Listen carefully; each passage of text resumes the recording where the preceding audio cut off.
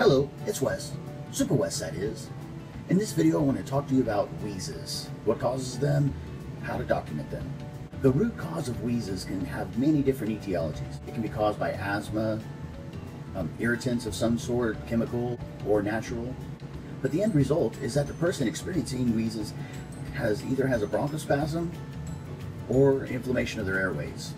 Bronchospasm occurs in the tiny muscles that line the bronchial tubes. As they start to get irritated and constrict, they get smaller and smaller and smaller.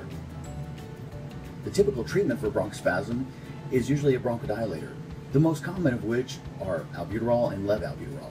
They're fast-acting bronchodilators that will decrease this bronchospasm almost immediately. There are some long-acting bronchodilators that are slower to take effect and that work over a 12-hour duration. When inflammation occurs, the bronchial tubes, which usually have a very thin wall, start to get inflamed. And as they do get inflamed, the interior diameter of the bronchiole starts to decrease, making it more difficult to breathe.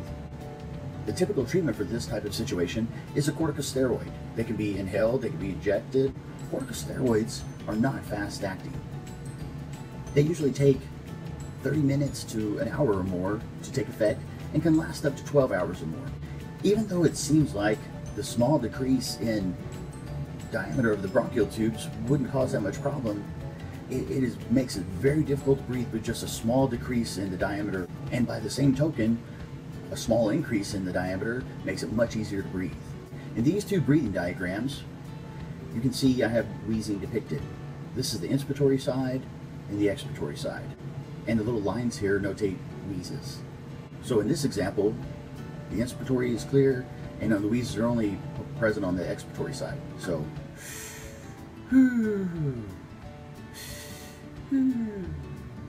here, if you hear both the inspiratory and expiratory,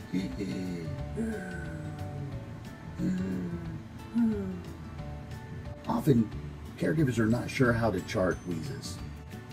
In my opinion, the important things to document are the strength, the location, and when the wheezes occur. They can be mild or faint, moderate or heavy.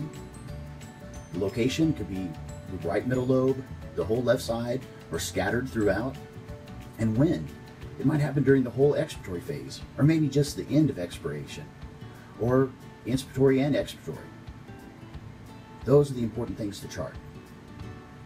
Often, if you hear diminished breath sounds with mild wheezing and give a bronchodilator, and after the bronchodilator, the wheezing has increased greatly, and you would chart it heavy wheezing scattered throughout.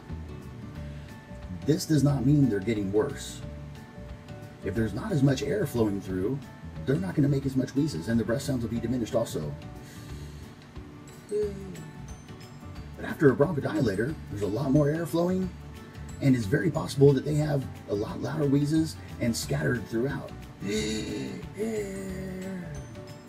Okay, thank you so much for watching. Bye-bye.